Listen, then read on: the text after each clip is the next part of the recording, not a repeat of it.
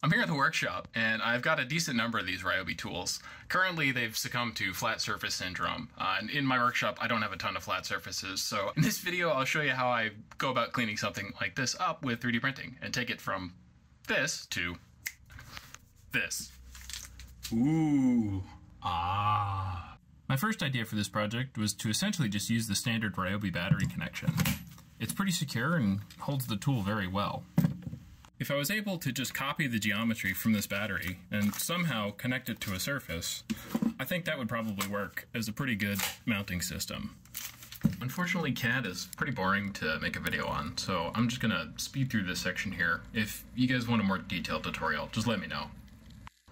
Now that I'm finished with the CAD design, I'll walk you through some of the features. So these bosses here and here are to stabilize the battery.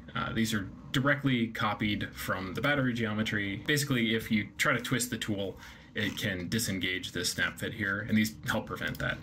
This post takes some of the load, especially if this is mounted sideways, this hanging orientation.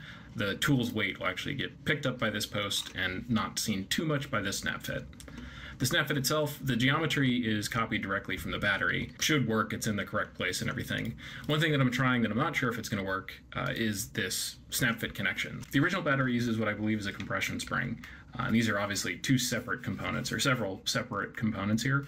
But building this, my original plan was to use the spring and basically exactly copy this. But when I jumped into CAD, I had the thought of maybe I could use the plastic itself. And if I can have a part that pops off of the build plate and is just ready to go, that's awesome. So I'm going to try this and see if it works, and hopefully I can roll with it. If not, I'll go back and add a compression spring, and there's plenty of room under here to make that all work. But with this design, I think I'm ready to print out this CAD model and see if it works.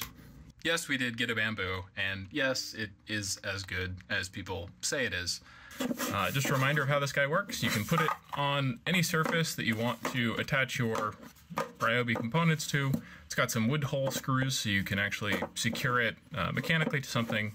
This post here gives some rigidity. These features help just center it on the tool. And then I've got these little flex fingers here, which mimic how the battery works. The battery has some flex fingers. I basically just copy that geometry, and I'm trying to use the springiness of the 3D print to accomplish that. So here's the final test. It seems to work pretty well. Take it apart.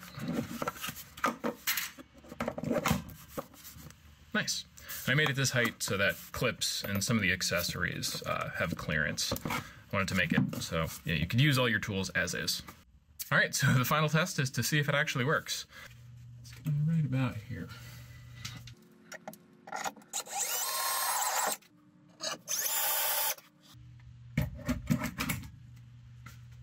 Perfect. Now to see if it comes out. It's nice and secure.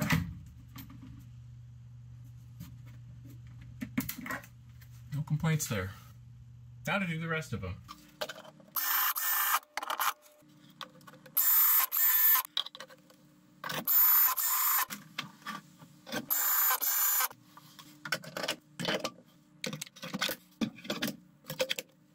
And this is so much better. Nice flat area to get some work done on. 3D printable files will be available on my website, links in the description. If you want to purchase physical parts from me, I'll have those also available on my website, and I'll keep the project open source, so if there's any tweaks that you want to make, feel free. If you have any questions, don't be a stranger. Don't forget to like, comment, share, subscribe, all that good YouTube stuff. See you on the next project. Bye.